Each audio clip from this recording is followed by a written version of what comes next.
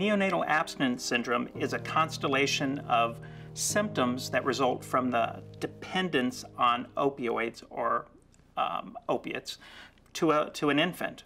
It results from maternal usage of those drugs.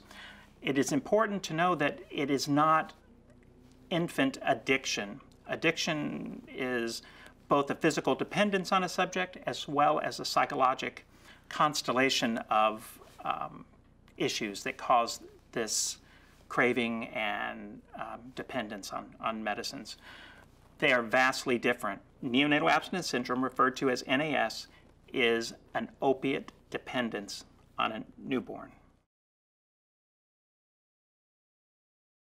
The symptoms associated with neonatal abstinence syndrome can be varied. They can be very minimal, as in sneezing, a runny nose, maybe some light tremors on a baby, to the most horrific, fulminant withdrawal, which is a newborn screaming, who is inconsolable, who it can't nurse from a bottle or even breast, who can no longer perform the task that a newborn infant should perform, which are fairly minimal but impossible when a baby is fully engaged in an opiate withdrawal. Neonatal abstinence syndrome is diagnosed postnatally, meaning after the baby is born.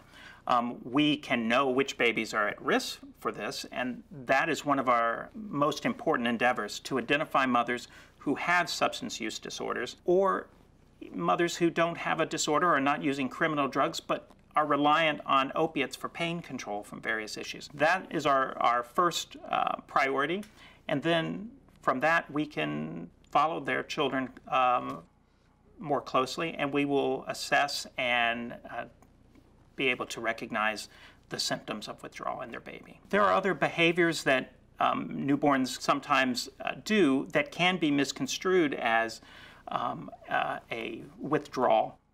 Generally speaking, those are associated with other medications.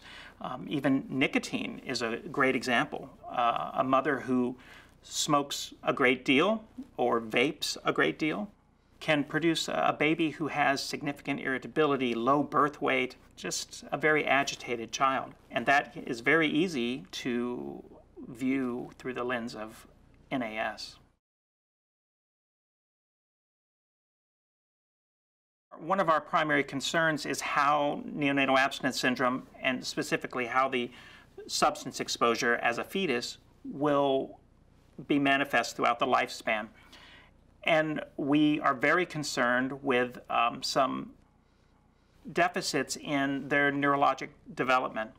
These children have been shown to have increased school-age difficulties, also some behavioral issues. Generally speaking, neonatal abstinence syndrome is not fatal, although children with a true fulminant withdrawal can have seizures, and those seizures can progress to causing significant neurologic injury, which in the long run could result in death.